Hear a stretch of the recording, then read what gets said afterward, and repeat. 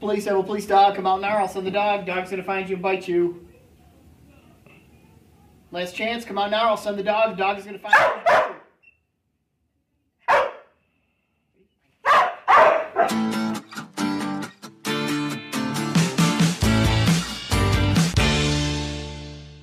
My name is Christopher Erion. I'm a deputy with the Genesee County Sheriff's Office, and I've been assigned to the K-9 unit for 6 years.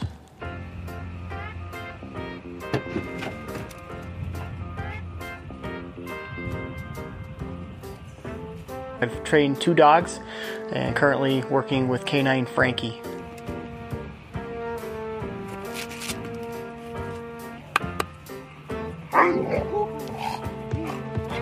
Frankie is a 3-year-old Belgian Malinois who was imported from Holland about a year ago.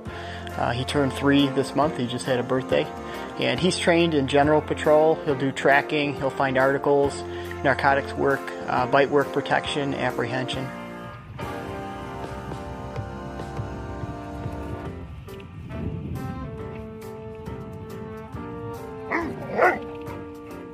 In order to be a good K-9 officer, you have to not think so much about yourself and how you see the world.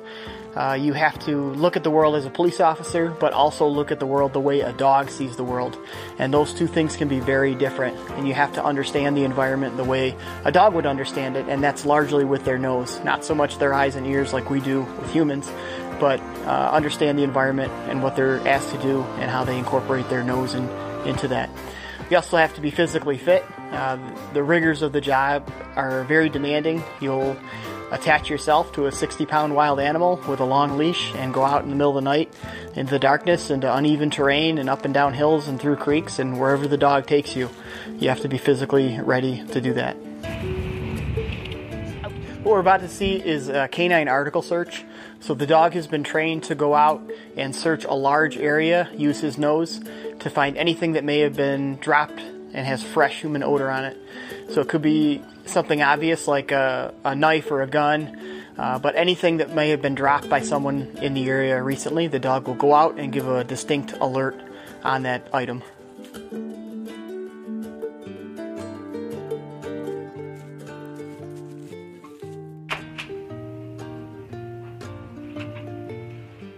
What we're now going to see is a building search. So we can release the dog into a building to find a hidden person or persons. This is the police. I have a police dog. Come out now or I'll send the dog. The dog is going to find you and bite you. Last chance. Come out now or I'll send the dog. The dog is going to find you and bite you.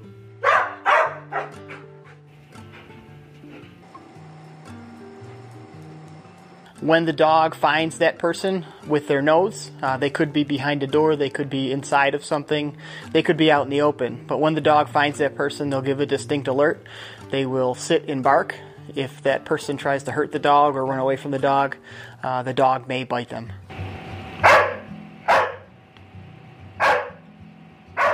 What we're going to see now is a drug search. So the K-9 has been trained to go out, look for specific narcotic odors. When he locates those odors, he'll get as close as he can to them, and then he provides a passive alert. A passive alert being that he will stop, look at the odor, and wait for his reward.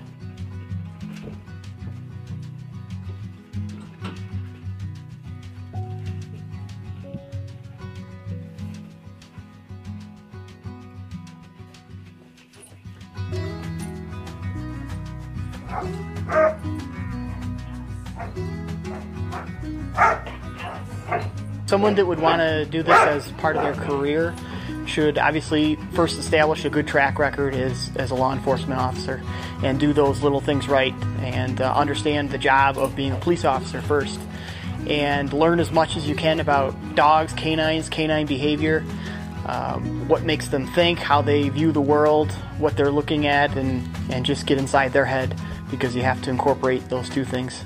But just always be learning, always be inquisitive. Be critical of yourself. Always go back and look and see where you could do things better and have made mistakes and how you can improve.